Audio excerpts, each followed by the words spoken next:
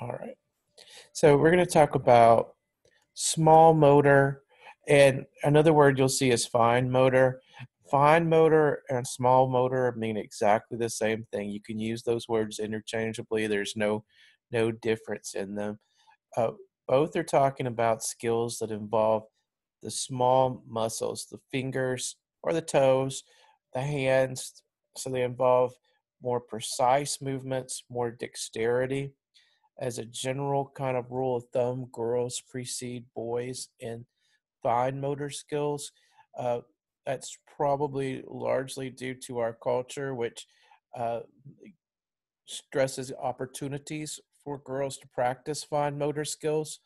All children show improvement in fine motor skills with practice. So, fine motor is an area where the more you do, the better and more skilled you become. From the time from infancy to toddlerhood to early childhood to elementary school, we see huge strides for all children in that time in fine motor skills.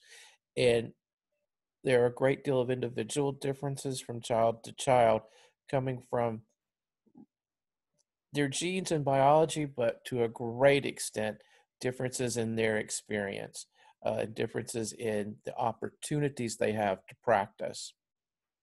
So some of the first fine motor skills we see in infants are reaching and grasping, and that requires knowledge of visual sense of space, of hand-eye coordination, being able to put together the motor skill with the perceptual skill.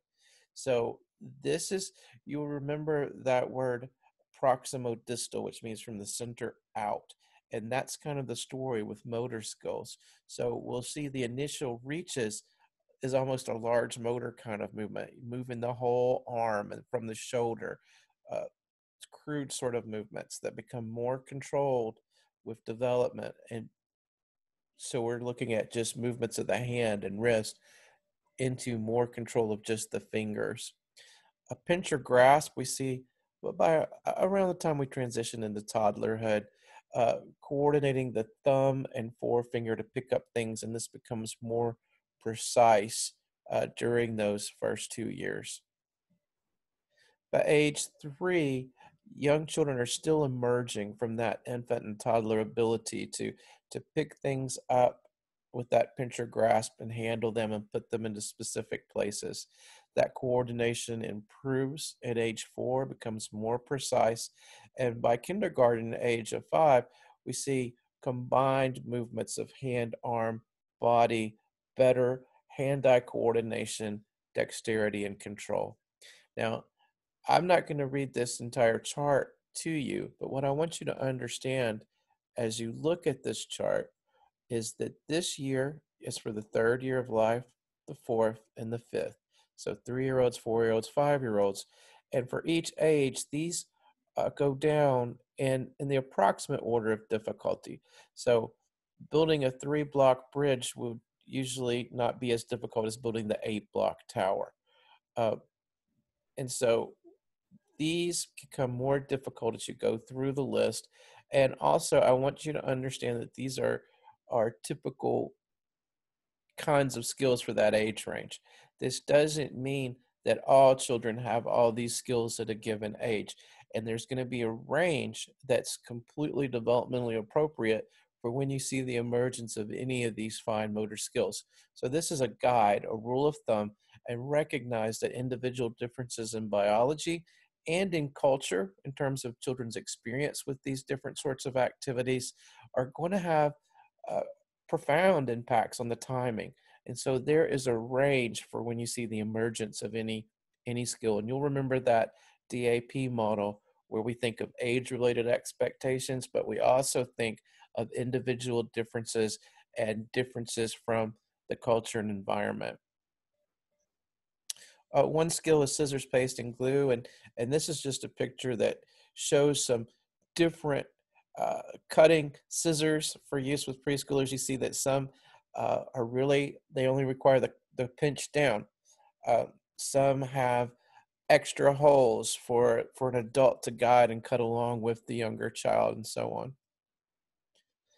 By that transition from toddlerhood to preschool at about age 2 to 3, most children will snip a paper easily. If you give them a strip of paper, they'll cut, cut, cut, and make snips across it.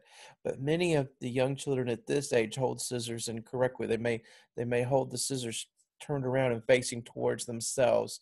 Uh, they don't have very control, and they'll make snips in one long slip. If they use paste and glue, it'll be sort of a big glob, and there's not much control about where in particular that goes. By 3 to 4, most children will make a full cut with one uh, long strip. So it'll cut down and then start again, and then cut down and then start again, and then cut down. So if you look at the line that they cut, it'll often have those zagged, those jagged edges that are about the length of one cut of that scissors. They may still have a hand position incorrect. At this age, it's common to kind of hold the scissors upside down like this so that your fingers are at the top and your thumbs are at the bottom. That's common, but it's not necessary. They begin to be able to make two full cuts, but they have trouble cutting on a straight line. So for a 3-year-old, if you can give them a piece of construction paper with a thick mark across it, they can follow along that straight line by going cut, cut, cut, cut, cut. Uh, they're beginning to use that index finger to purposefully apply paste and glue to a specific spot, but they'll still use globs, and it'll be more controlled than at 2 years old. Here's a picture. Uh, See how his hands are upside down there? Uh, he's able to have better control than when a 2-year-old, for example, points the scissors towards themselves. So he has better control there, but he's still not flipping them over, which would be the most precise control. By 4 to 5, most children can cut a straight line and a 90-degree angle. So they stop the line and then cut the other hand, or cut the other angle. They move their hand that's holding the paper forward, and they'll use correct position to hold the scissors. They'll keep paste and glue in the right spot. They'll use a reasonable amount. And by kindergarten or age 5 to 6, most children can cut along a curve. They can cut out shapes or interior angles, shapes from magazines, uh, obtuse or acute angles, which are those greater or less than 90 degrees. Uh, and they can use scissors as a part of making or constructing a bigger art project. So just as a step in that process. So again, I want to remind you, these are guidelines. They're not saying that all children have this skill at the same age, uh, because there are great differences here in terms of children's experience and to when they demonstrate that skill. Some typical ages for self-help skills are 2 to 3 year olds. Most of them are able to eat with a spoon, hold a cup with one hand, put on their coat. It's easier to unbutton clothes than to button them, and so usually children will be able to unbutton them first. It's easier to use bigger buttons for young hands than to use smaller buttons. By 4 to 5, most children are able to eat correctly with a fork, button and unbutton their clothes, get dressed themselves. They'll zip a zipper, but they may like have to have a jig jag on it so that it's sort of halting is the word that's used there. They can hang up their coat, use scissors, uh, copy triangles, crosses, and some letters. By 5 to 6, most children are unbuttoning, buttoning their clothes, zipping zippers, eating with a knife and fork together, using the knife to cut soft food, dress and undress, comb, brush their hair. Uh, Tying shoes is now about a 6-year-old thing. That used to be more of a kindergarten thing, but we actually tie shoes a little bit later now because so many of our children's shoes have Velcro, and so it's not necessary to tie them, and they don't get practice with that. Um, and young children are using art materials. I want to talk about this a little bit. They're often their paintings are often flat. They're spontaneous. They're not, when young children are especially toddlers and preschoolers are sitting down with the art materials, they're not sitting down with the idea of, I'm going to have this end product. I'm going to have this picture, and this is the direction I'm going. they make it up as they go. It's a time about process and not the end result. And so their art is sometimes it's almost like they're telling a story that's evolving as they're going. Now, for our younger toddlers, our 2-year-olds, a lot of the time, for example, at an art easel or painting at a table, is really about the sensory motor experience, the feel of the brush on the paper, and it's completely in the here and now. They may experiment with mixing colors, and they get sort of lost in the moment as the yellow and blue are making green. As they go through the preschool years, they'll sometimes sort of tell a story as the drawing or painting goes. But what they're having there is an opportunity to really practice some mathematical skills, thinking about space and motion and scale and distance. And children go through a sequence of stages in those sorts of artistic drawings. And there should be some examples of each of these. So the placement stage, uh, you see these basic kind of scribbles here. They're purposefully placing those scribbles at a certain spot on the paper, and that's equivalent of about 2 to 3 year olds purposefully putting those scribbles into patterns. Around age 3, we see the emergence of 6 basic shapes in children's drawings: a square sort of shape, a cross, an oblong, a circle, an X. And at ages 3 to 4, we enter the design stage where children begin to mix those two basic shapes into more complex designs.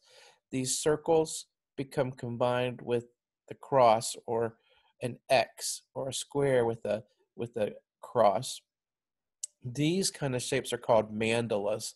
And another thing we see very commonly are called radials. We'll start with a solid kind of circle, and they'll have lines coming out, emerging from those centers. By age 5, we begin to see the emergence of representational drawings. This is required some symbolic thought. The child is saying, this picture symbol stands as a symbol for something else. And you can see these early drawings of people here, and what looks to me like an early drawing of a sun. You see all those little rays coming out there. Uh, the faces and heads have eyes. See their arms and legs are emerging out of that body.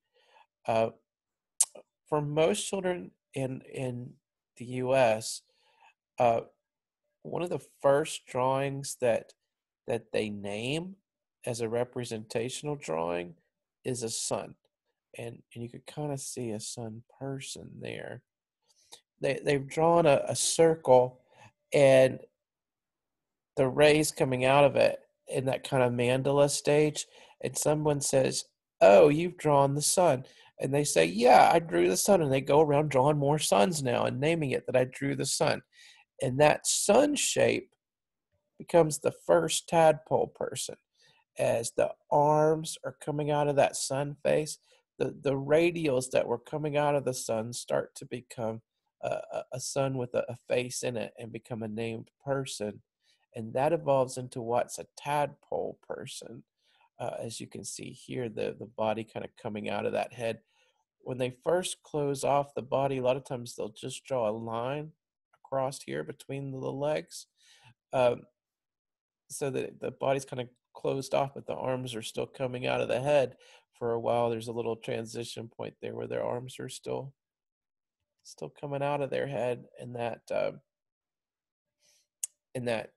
sort of a space between the sun face and the tadpole person. Now, again, children really benefit from opportunities to freely explore art materials, and experience with using them really contributes to their development of fine motor skills. We also see a sequence in stages in writing, uh, and really shows that proximal distal aspect of development. So in the first stage, thinking here about toddlers, 2-year-olds, and they've got that writing instrument, and they're using their whole arm, their whole shoulder to make a big scribble. on the page. And we even sometimes see that with 3-year-olds. The second stage, their hand and little finger are resting on the paper, but not their forearm and wrist. And they're using their hand as sort of a whole unit instead of the more precise control of just the fingers. And the third stage, the forearm is on the paper, there's more wrist rotation, the hand is kind of the anchor, and the writing is done with the fingers. So there's not this gross overall movement of the arm. So here we're seeing that proximal, distal, from the center out, gaining control over time so that your fine motor skill becomes more precise and controlled. Those 2 to 3-year-olds, most of them will grab that writing instrument with their whole hand and fist. They can kind of scribble and jab at the paper. By 3 to 4 years, most children can try a 3-point grasp, but they don't keep a consistent position on that object. They can copy shapes. They're using horizontal and vertical lines and circles. Uh, by 4 to 5, most children are using a correct hand grasp. They may hold the writing instrument too high or inconsistently, sometimes too high or too low. Uh, and they're starting to write things like scribbles with spaces between them, starting to draw human figures, but they may have the facial parts in the wrong area or the arms coming out of the head, as I showed you. Uh, by 5 to 6, most children are writing their letters. They're able to keep the color from crayons between the lines. They're drawing. They're starting to draw background things in their pictures, like buildings or cars. Now the proportions there may be incorrect. There may be a person standing next to their house, and the person's bigger than the house. They're adding details like trees and flowers, uh, and able to draw shapes. So let me give you the names of those stages in holding the writing or drawing instrument. The first one, sometimes this is called a power grip, but it's uh, more likely called a supinate grasp. And that's when the toddler holds that writing instrument right in the middle with their whole fist. They're holding it in the fist and kind of using their whole body to scribble and mark. It looks like that. See that they're holding it up there, and if you try that, you'll see you don't have a whole lot of precise control. If you tried to write your name holding a pencil like that, it doesn't come out very well.